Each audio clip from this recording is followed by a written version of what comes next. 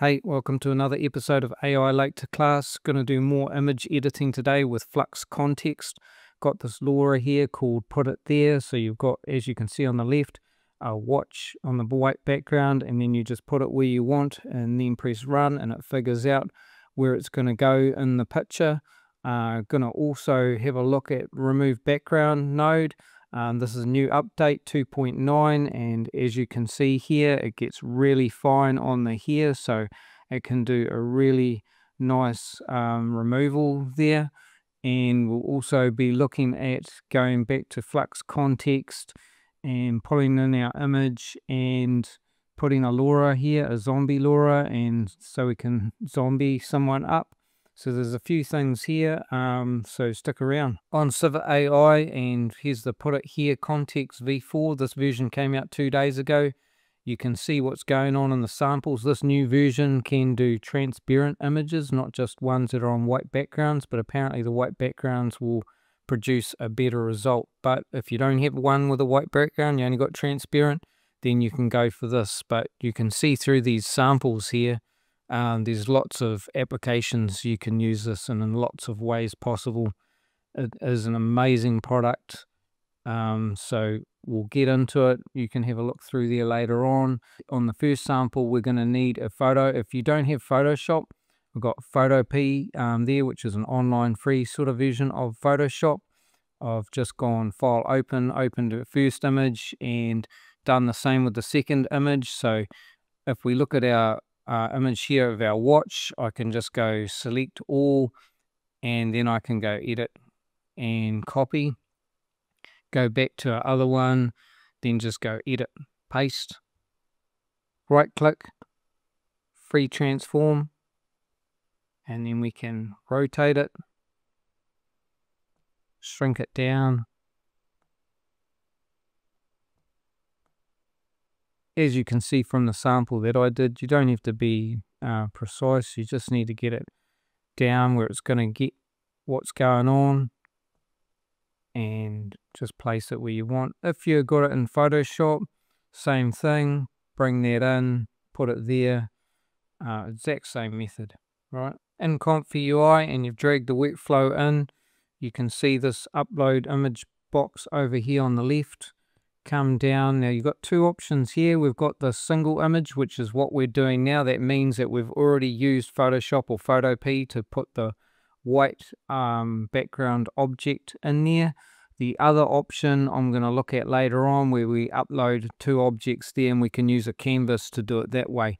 But this first result I'm showing you is the one that produces the best, so just go with that for now. Pretty much nothing else you need to do. Just make sure that you have these models, which is your Flux Kontext model there, Lora in there, the here Lora, and you've got the Flux 1 Turbo to speed it up. Down here you've got your AE Safe Tensor, you've got Clip L and your T5XXL text encoder. My prompt here is put it here. That's what you have to have first all the time. And then in this situation, the woman was wearing this gold watch. Make sure you got the word this so it knows what you're talking about. Press run and we'll see what the result of that is. So here's our output image. I just zoom in here on this watch. Pretty good result. Have a look down here and it's got your input image and then your output image side by side. So now we'll go and look at what's the difference between this upload single image and multiple image. So you've got this red box here, fast groups bypasser.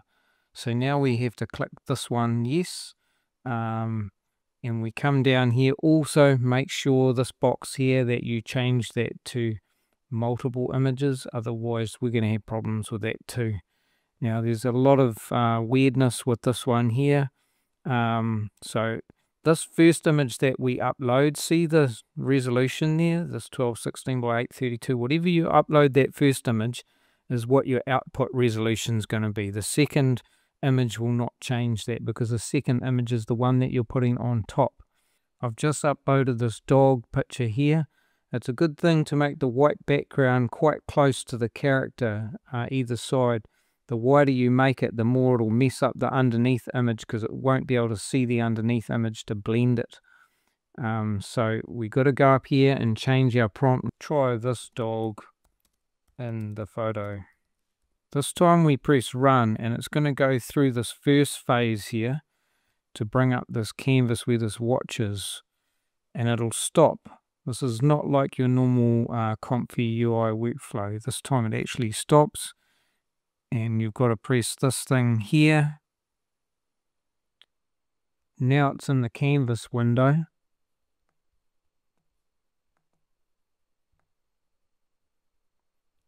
And we put it where we want it, resize it.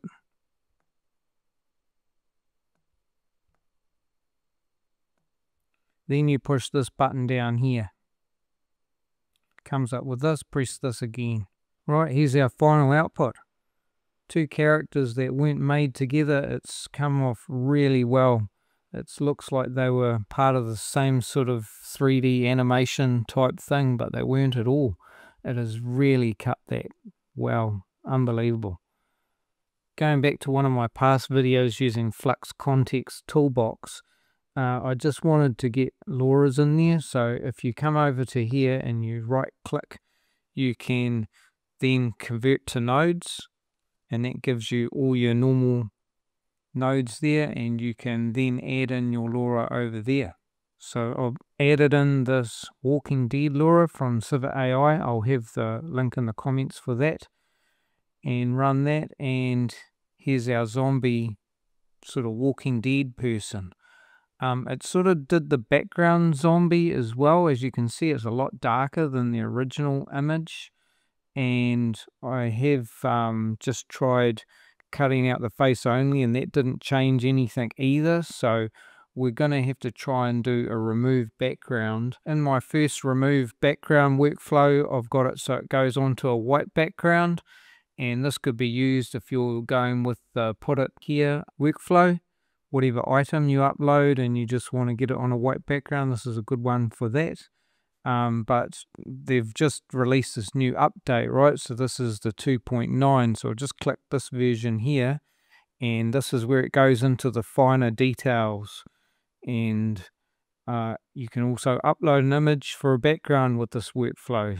And you know, it's not amazing, but if you push this through back into context, and you can get it to then tidy up the edges in there. So for something really quick, I think I'd be able to use this faster than I would Photoshop.